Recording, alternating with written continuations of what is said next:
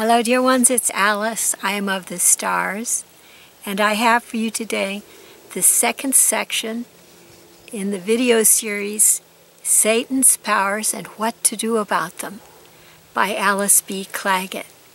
Today's section is entitled Who is Satan? Here's the introduction. I do not know that all people understand about Satan. They think he is a great, powerful dude that can make them great and powerful, when in fact Satan is more like a leopard or a lion or a tiger. Very, very cunning, very predacious, very eager to feed on us. Satan lacks a soul. It lacks a higher mind. Yet this astral animal seems to have those because of its great gifts of mind control. It seems to be like a great warlord on earth because of its rapacious desire to wreak violence on others. I have a picture here for you called Evil Eyes. It's a drawing by me, by Alice B. Clagett. It's really a picture of something like cat's eyes in the darkness, only a very mean cat's eyes, like a predator animal, a lion, a tiger, a panther, something like that, hiding in the dark and waiting to pounce on a person. And so this is more or less my idea of Satan, something that endangers our human existence, our forms, our energy fields. I don't see Satan as a big macho guy that can help us out in human warfare. I see him as a danger to the human race. Here's a subsection called Satan's Mission. Some say Satan is not supreme evil. Instead, they feel it is an intelligent being, an organized force that is necessary to the creation and enactment of Leela, the play of creation. Satan's adversarial actions on humankind.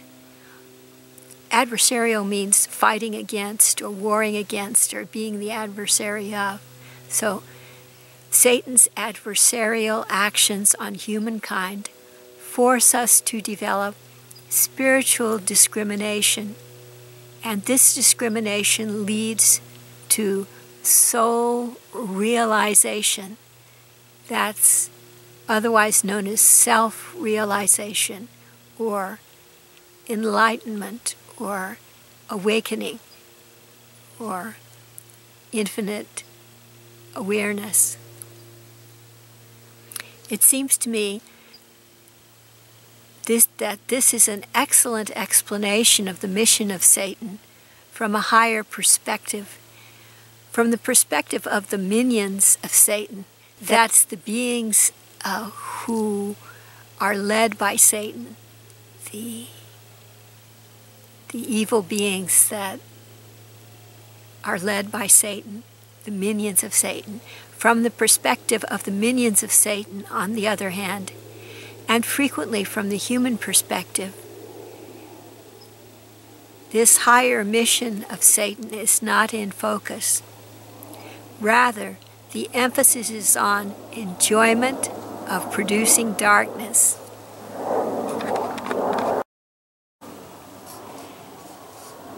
This subsection is entitled Satan's Hold on the World as I Clearly View It. Clair means ESP, extrasensory perception. Clair, viewing. So, Satan's hold on the world as I clearly view it. I think that there is a force, as I've mentioned before, roaming the world. I call it the unconscious thought cloud of the world. I have talked and written about it a lot of times. Now, what I have not known until recent years is that it is highly intelligent and motivated towards the downfall of mankind, of humanity. I used to think of it as a conglomerate of thoughts that we all have. But in recent years, it appears to be very intelligent and on a mission to preserve duality, to preserve the third dimensional experience. Some of us are becoming aware of this energy of Satan, very aware indeed. Well, dear ones, that's the end of section 2 of Satan's powers and what to do about them. God bless you all and keep you safe and be with you through all your days.